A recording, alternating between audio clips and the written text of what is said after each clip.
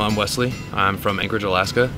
My major is business with specializations in marketing management and entrepreneurship and a minor in psychology. And the way that my major complements DECA is it is a business club, so they help teach professionalism.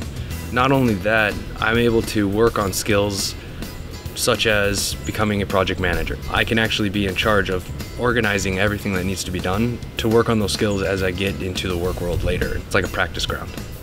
Some of the competitions for DECA, this is like entrepreneurship, we got marketing, human resources. Mayville is extremely supportive of the different clubs and organizations on campus. Our advisors have bought in 100%. They're here for us. They'll stay late if they have to.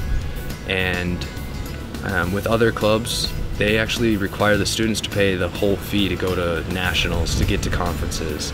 Our advisors will rent vans. They will take us there and take out their own time to do that kind of stuff where other schools don't.